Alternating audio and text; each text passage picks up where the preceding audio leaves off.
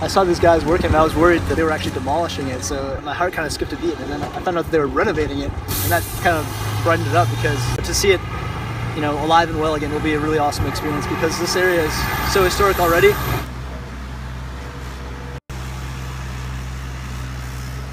Right now we're down in the lowest part, and this is where foundations get put in, down here in the mud. Actually, it's not mud. I want to make a slight distinction. It's extremely good earth here. We have bearing capacity here, which is exceptional. We happen to come in an area where we have this decomposed stone as the bearing soil. You can see how hard it is to break. Great soil, great soil. Well, it's like a good omen.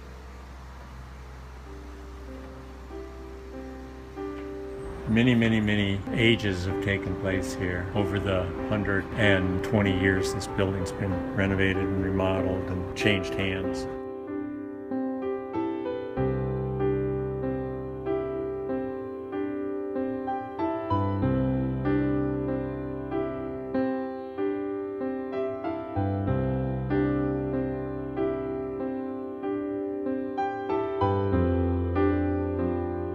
One of the things that's really beautiful about this process are the walls. You just see so many different parts of what happened in the past.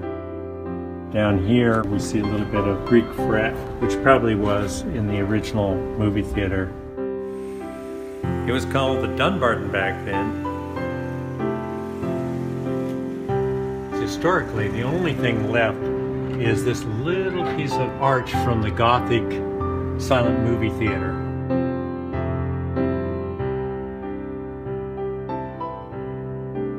Over the years, the facade was refurbished several times.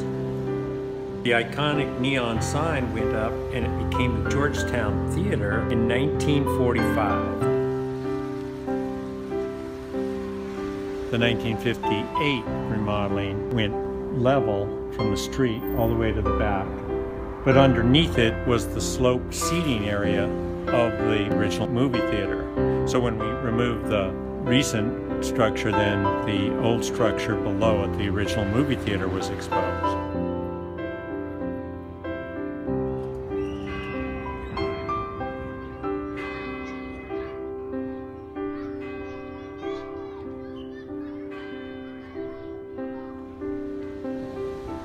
I have a very strong commitment to historic Georgetown.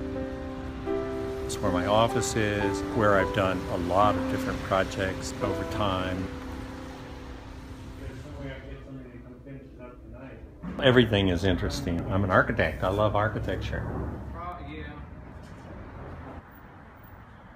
I was always committed to restoring this building.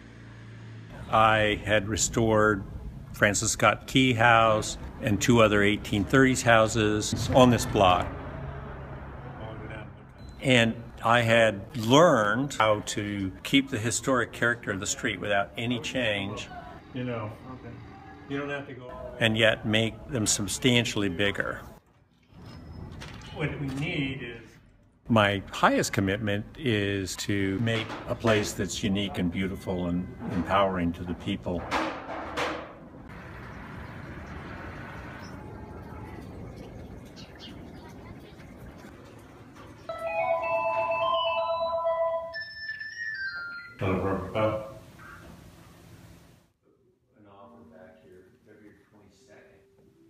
I had been trying to purchase the property for 2 years, and I'd given the owners, I think, 20 different offers. And they rejected them all. No, no, no. There were 7 heirs, and one person refused to sign. Oh, Lou. I always said Lou was my Zen master, because he'd be sick, he'd be this or be that, and all the other 6 relatives had to sue him to get him to sign the papers. And Finally, he agreed to sign him, and here it is, 10/10/13. And he arrived in the car and he handed it out the window. He said, "Here's the signed contract." And then I had 9 months to get it approved. So you purchase an option, and that option is dependent on a series of things: approval by the old Georgetown board, approval of a bank appraisal. My goal is always to invest as absolute zero money if possible and do it all on selling ideas that a bank sees as such a great idea that they're willing to loan you money on it.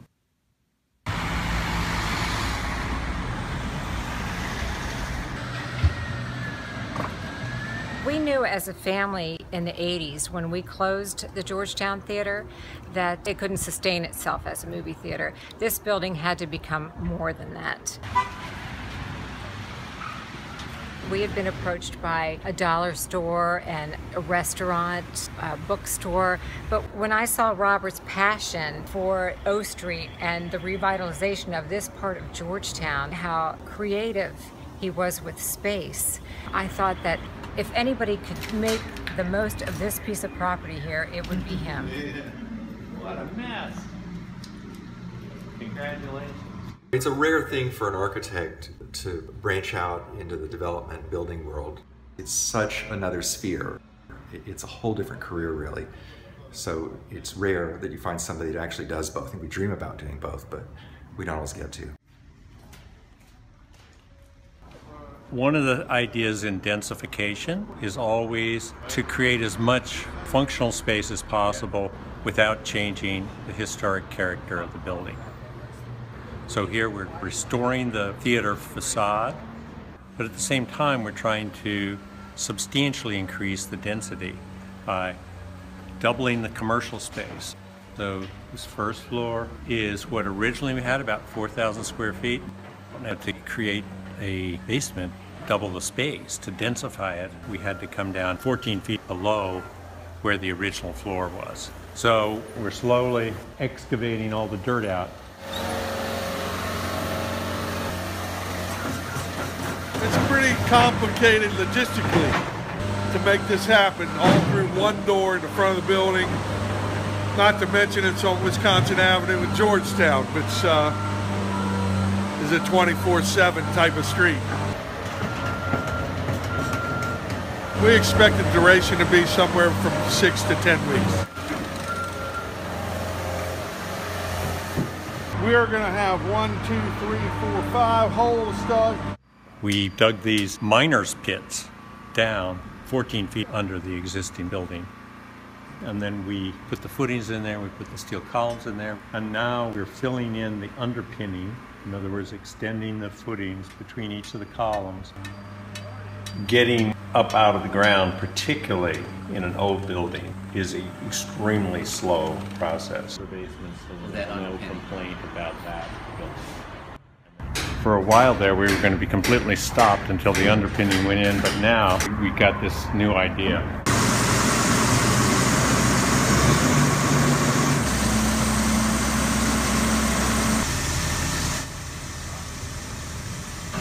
Rather than wait for the underpinning to be completed, we had the opportunity to start the framing on the upper levels while that's going on, and that's what we're trying to take advantage of. Don't stand underneath it, man.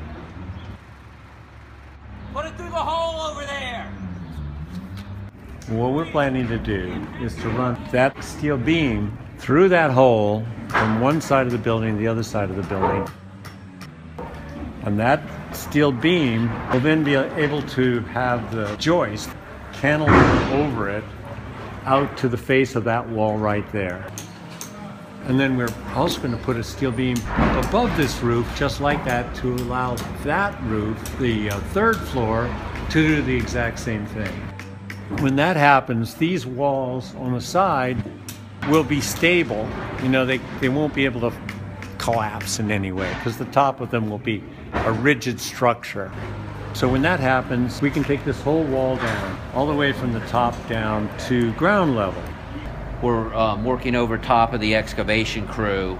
We're going to get this framing done on the second, third, and roof level, and hopefully get a roof on this structure. And that way the excavation can continue and be dry, and possibly even get the subcontractors in. Fantastic. Just like getting the bones inside of the building. The foreman that I've hired, I've used before as my framing contractor. He's framed all my buildings. I hired him to do the management for everything. He has a beam that sits on top of this beam. Is that one too? And he's extraordinarily good. He just has a fantastic crew. They're totally a can-do, my kind of people. There's one more step, which is to get all the old walls tied to the steel. And once that's done, then we have this stable.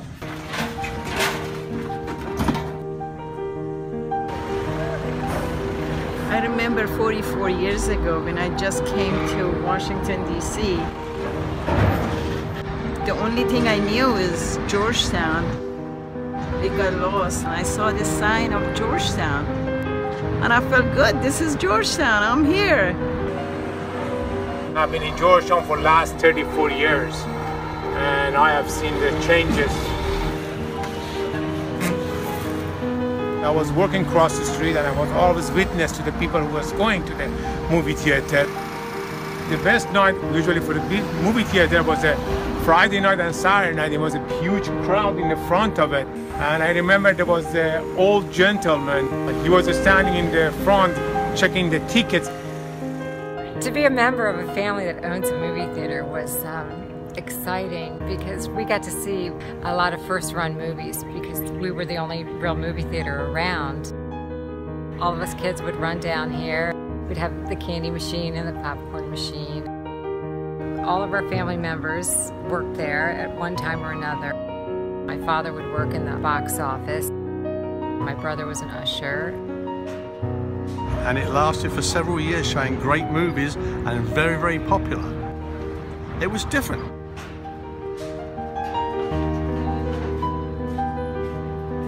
When I was a Georgetown University student, my girlfriend and I saw Annie Hall at Georgetown Theater.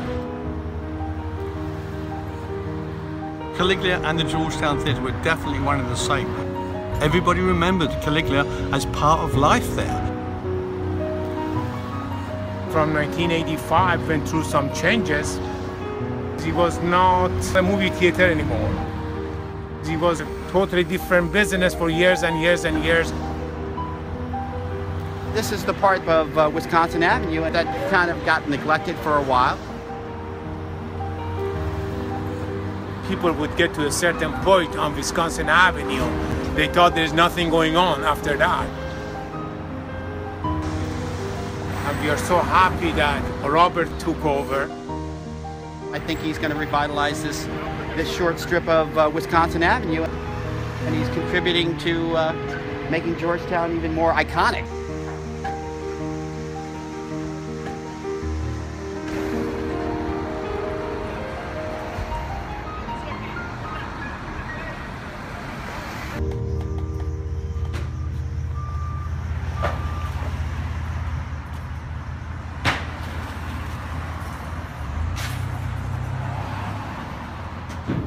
As the owner, it's extremely important to be able to come back and forth to the site. My office is literally 4 doors away. What's really exciting about this project is that when you come down this cobblestone O Street, you see this movie theater, and the movie theater's perceptually is going to be unchanged. So let me explain the building. I'll just slide it out of the ground here. So I'm actually adding a whole floor underground, and then there's a floor through here, which is commercial. So these 2 floors now will be commercial or retail or a restaurant. The layer up above them is offices. So this is all office windows. And then above that is residential. So when you slide it down in, you can see that you only see 2.5 stories. The rest is underground.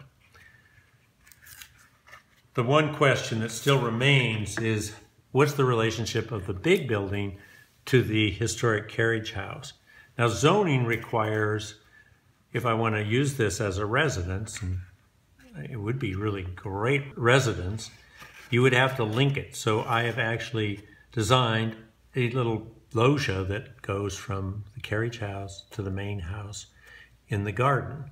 It has been approved by the Historic Society, that is, that it doesn't detract from the historical context and texture of the Georgetown neighborhood. But it requires a special exception from BZA, the Board of Zoning Adjustment, in order to build this loggia. There's a appeal that I have to go through, and I want to send the chairman a notice immediately. I would hope that the board, on the merits of the case alone, will approve this permit application. That's a good way to put it, actually. It's a big consumption of extra time.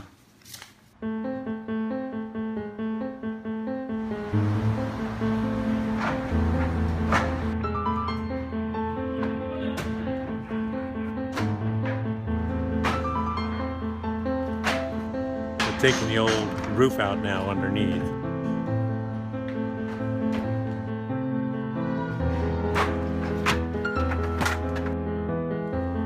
Once that's gone, all the old structure is gone. In the interior.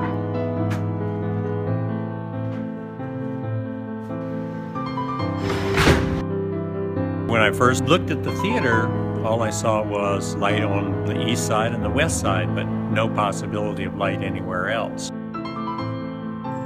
That is not nearly as incredible a building as if you have this whole long wall be light. I had restored other 1830s houses on this block. One side is light with windows, and the other side is blank with a wall. Then you can have offices the whole length of a long building, and that's really valuable. People love light. And so when I first discovered this idea that it could have light, well, that was a eureka moment, let me assure you. What happened was I was wandering next to the building looking at it, and I noticed that between the bank and this building were these doorways and windows, which were plugged up. They'd been bricked up at some point. And that's the point at which I had somebody do a complete title search from 1800s all the way through to today. In that title search is when I discovered the easement, which said this owner always would have the right to put windows on the south side, and that the owner to the south could not build anything in the area that might block that light. And once I saw that, it had the same possibility of the formula that I developed on the other 3 projects. But nobody else had any idea that that could be done. This is where it got recorded, originally, and then we had the letter with it from the Attorney General approving it. So it was quite amazing.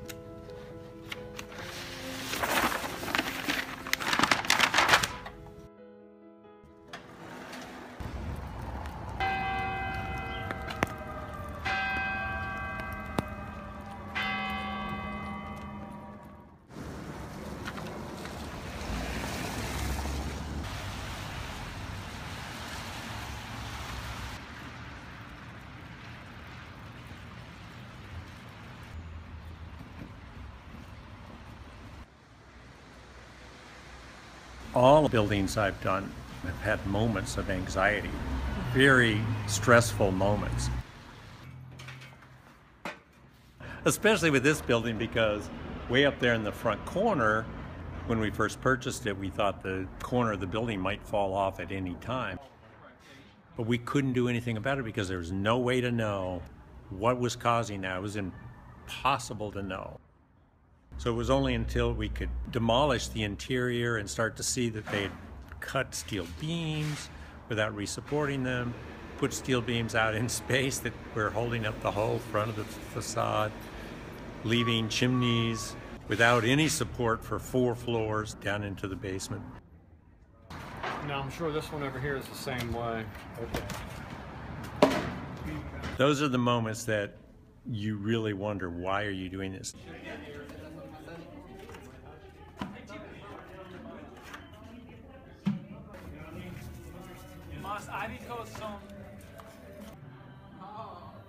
The second thing, which is really difficult in a historic building, it's very unusual to be going down this distance, 14 feet under the existing building. It's a very daunting part. In fact, there are times when you don't sleep that well.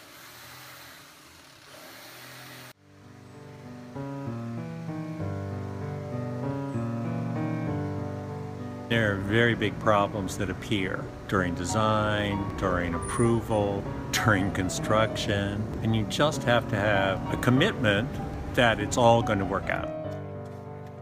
And it's not that I don't have anxiety or something, but I always try to make the distinction that a problem is something with imagination that you can solve or find a way around, or will actually turn into something positive. You know, sometimes problems are the best thing you can have.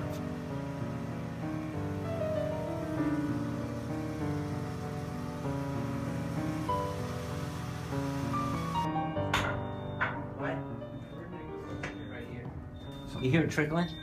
Is it coming in? Yeah. Oh yeah, I see a little stream coming down there. Yeah, you can hear it too. Oh, Lordy.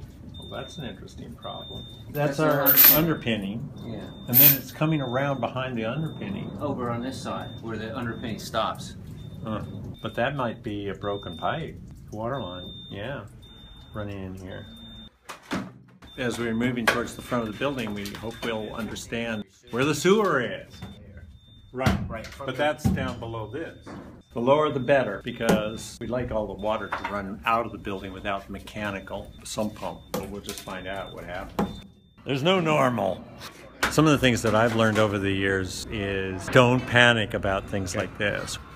Ultimately, water gets solved. Yeah, you know, Till 9 o'clock last night. I always do something, but I didn't do very much. This existing carriage house is completely crumbling. It's structurally unsound. The worry is if it just falls down immediately as you're kind of digging. It is in danger of falling down, just like the front of the building was in danger of falling down. But this is even more derelict. In that 1.5 feet. The easiest thing would be to just take it down and rebuild it, but if the Historic Preservation Board doesn't want you to do that, they want you to preserve it to keep the historic character of the building. You wouldn't think so. Robert is really hands-on, able to make adjustments in real time Cut down and go below here. that on many projects will require a lengthy period for multiple people to review it, to make a decision, where we can get a decision right away on almost everything. What is that, the center or something? That's the edge of this 2x4. Now let's see how wide we can. I get ideas all the time, especially anytime I'm just walking around and looking at what's there, just imagining alternatives. So we know the center of this is here. We got 4 inches and then 4 inches. So like 24 will be all right. What has become very apparent in the building of this building is how important that church steeple is. Okay, so the head of the bed is basically right here. And if you're lying in bed, and that we have the opportunity in this building to respond to it, to have the eyes of the building turn towards the view. Under space of masonry wall, not a frame wall. No. Masonry wall. So I know where the bed is going to be, and I'm making it so that that steeple, which is just fantastic, is what you see when you lie in bed, right? Now this one also looks straight ahead. They have a great view out there too. I mean, this is a fantastic bedroom. Just push these down so we That's exciting. That's architecture responding to what's specific about the site.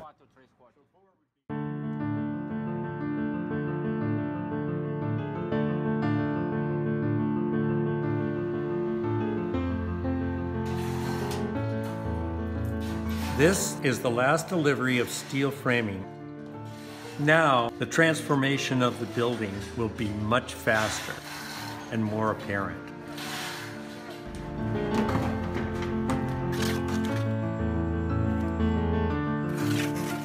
One thing I believe in is that the more people who can live in a historic district and keep the historic character, the better.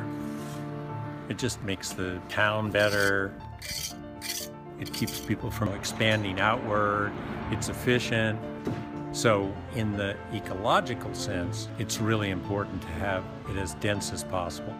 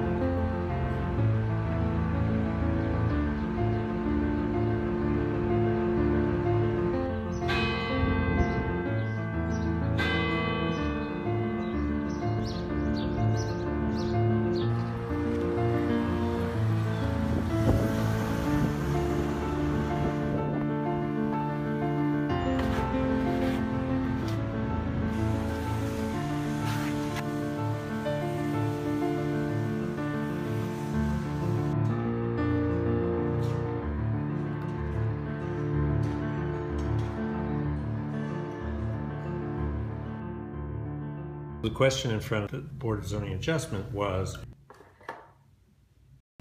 would I be allowed to build this little piece here in that garden? And even though this is substantially less than could have been built in this property anywhere other than Georgetown, they denied this to me. So basically, they chose to not allow the carriage house to be residence. I'm going to proceed and do the carriage house as an accessory building as it's permitted. So it'll be an office. It's a fairly big disappointment. It doesn't fit with my concept of densification. But I'm just an architect, doing my best. That was a great idea and it's over. So I have to think of another idea.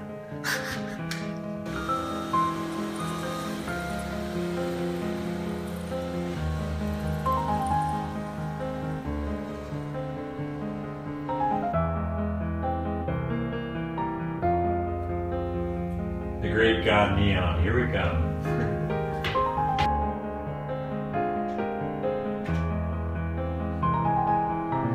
What we discovered when we took the sign down was that there was so little framing in it vertically that the only thing holding it together was the formed sheet metal. And when we strapped it to the trailer in order to transport it back to the shop, we actually started to cave the sign in. It started to buckle under that pressure. What I told the guys at the shop was to build it exactly the way it was built originally, with the same hem edges, the same butt seams, the sheet metal bolted to the frame. This is a brass base that's kind of, like it acts as a spring. We discussed the possibility of reusing the old letters, pulling the stainless steel off, but the gauge thickness was kind of thin. We were worried about damaging them in the process of removing them. They were just weathered over the years. It's going to be a new sign, but it's going to look exactly the way the old sign did.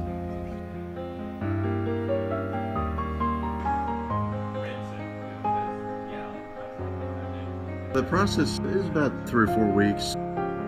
Neon is really the most time-consuming part. Because there's 4 rows of neon, there's a lot of glass to bend. So you just do it until it's kind of wobbly. You can feel it. Uh-huh. So like a rubber tube. Then we'll take it and we'll set it on that pattern. You can't see the pattern. Mm-hmm. And then we'll just take a block, make sure it's flat. And then we'll continue that all the way around the radius. Cool.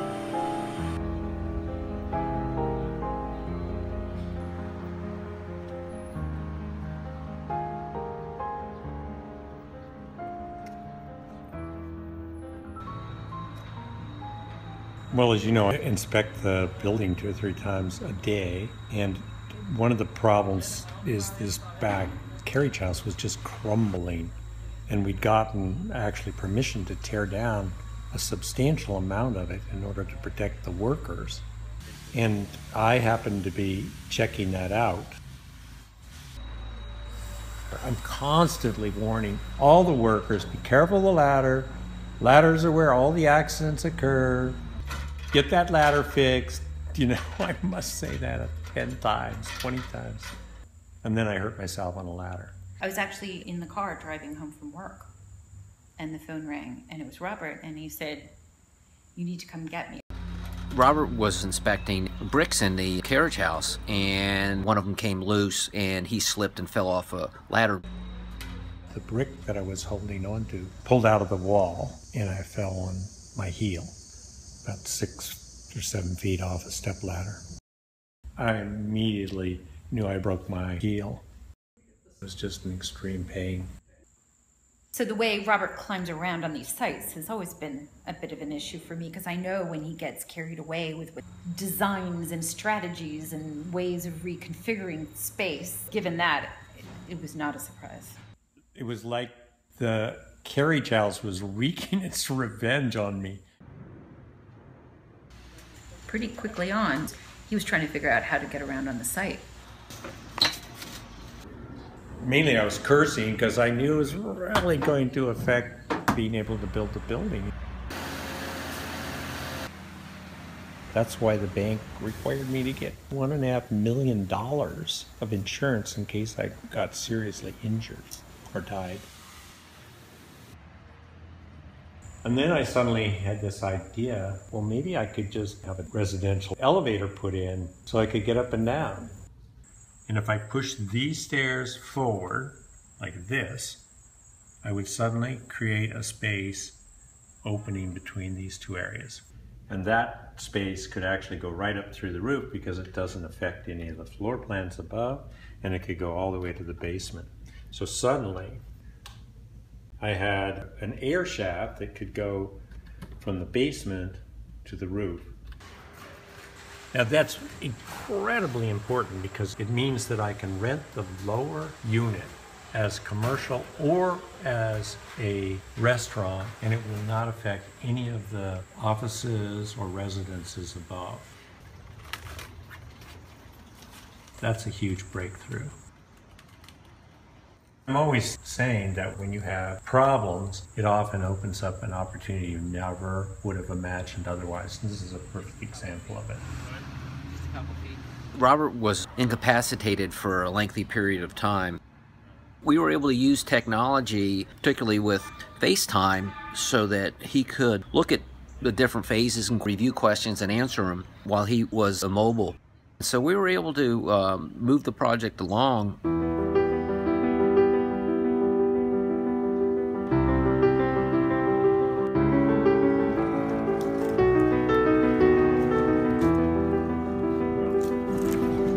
Here. Now basically the building is completely enclosed. All that's left to do is put the front doors in and the canopy. This is what we've been struggling to do for a long time. At this moment in time, I'll be working on detailed surface design.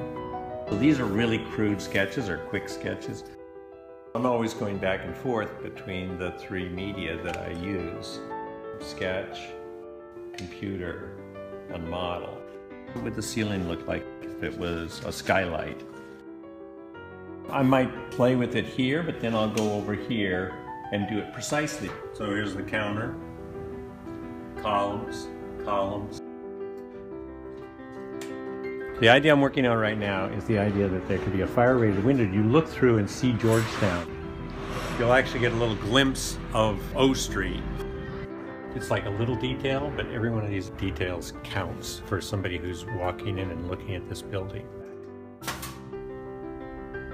The major job of the architect is to always have a vision on what the end will be versus all the parts. There are about 6 different crafts working on this building.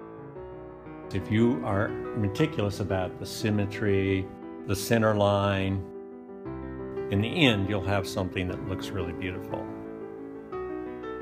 And the one other thing that's really elegant is minimizing spaces which are not usable. So in this building, there's only one hallway. There are 4 floors. It's like a street. It's an interior street. This is a very messy place, detail-wise. And I'm thinking I might change the design one more time. It might be better just to bring this across and fill it, you know? Nothing in here. Right, this would just be the flat, you know, an extended beam. Oh, that means you want to... Tran is just fantastic. He's a magician with trim. We've been doing projects together for 30 years now. Robert is an architect. In the classical tradition is very much of a composer, and each little piece of molding is like a word in a song or poem.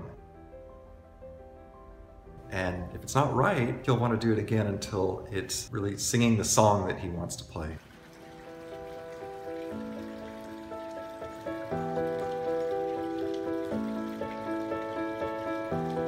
Gardening has always been part of my projects. I'm an avid gardener. This one has a walled garden, like a 18th century Charleston garden.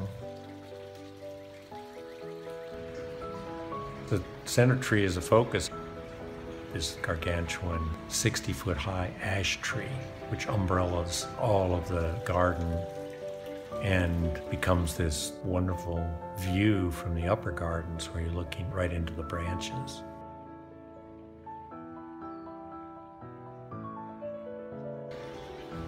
All my gardens have water features, but this building had a very unexpected water feature. We discovered there was a stream running right under the theater floor. For months, this stream would fill up the basement each night, and it had to be pumped out before construction could continue. Suddenly I had an insight about the stream. It could be an environmental contribution by filling fountains and watering the garden. And I immediately saw this as a wall of water spouts pouring forth and making a magical pool below. My inspiration for the fountains was the river that creates the Tivoli Gardens in Rome.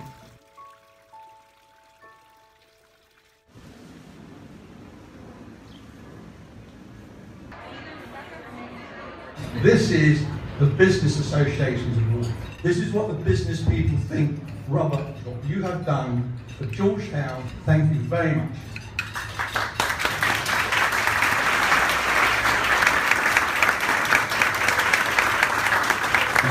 Georgetown Theater, which undoubtedly was the most negative and run-down piece of property on all of Wisconsin Avenue. And they say that, you know, bad money drives out good. I wanted to change that. Next week, we will take down the shroud, and you'll see the new stucco. It's completely restored. It should be fabulous for the next 100 years. And my commitment is that by making something extraordinary there, good money will bring in good money. So it's a privilege to have that opportunity in my life, and thank you for this award.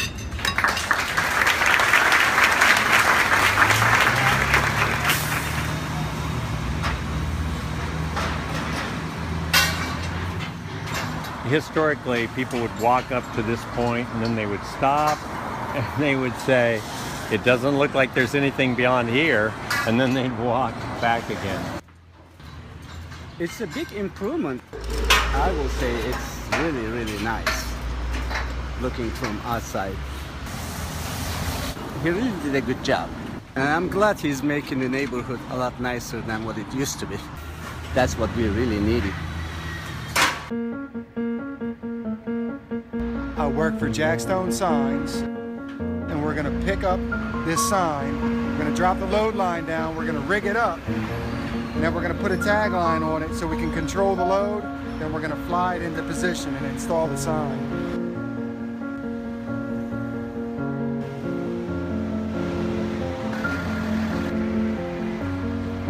I think the reborn sign looks spanking new.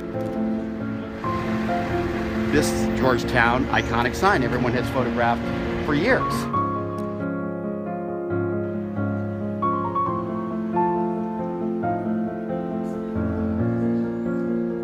I've been seeing the progress of this property and work and the patience of Robert Bell for the last 3 years. And today is his moment of triumph, and he can show this off to people. It's really a wonderful job of design and genius of place, and that is you always design with the terrain and the place in mind and how it all works together. So it's really cool to see civic leaders of Georgetown and Washington, D.C. here, and everyone's loving what this is, and they're seeing the apartments, they're seeing the office, they're seeing this space down here, and everyone's walking around smiling. The space is just wonderful.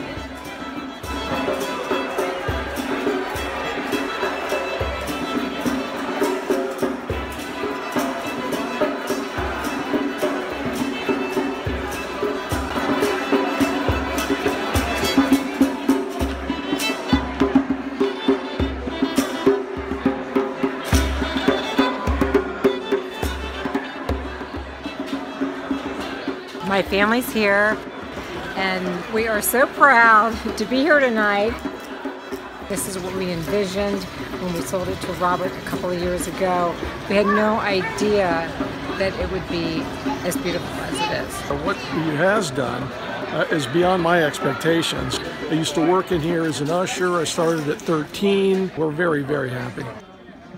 I'm very pleased to see the results on preserving and protecting Georgetown's historic district, and this building is a wonderful example of that. Robert has started a renaissance in the middle of Georgetown, because over the next couple of weeks and months, the next 4 buildings up the block are all going to undergo a renovation. And so we have a lot to look forward to right here in the center of Georgetown, the epicenter, so to speak, as we see Wisconsin Avenue and M Street become revitalized. So Robert, again, thank you for all of your efforts, and thank you all for coming out tonight.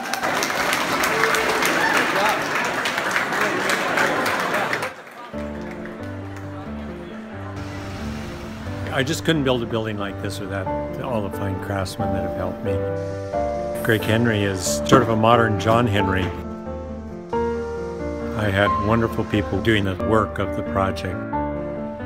Everything from the excavators to the rough carpenters to the amazing finished carpenters like Tran that I have working for me, the brick mason, and people I never met, like the man who did the wrought iron gate and the welder in Pennsylvania. There's no way you can do this without a community that are great.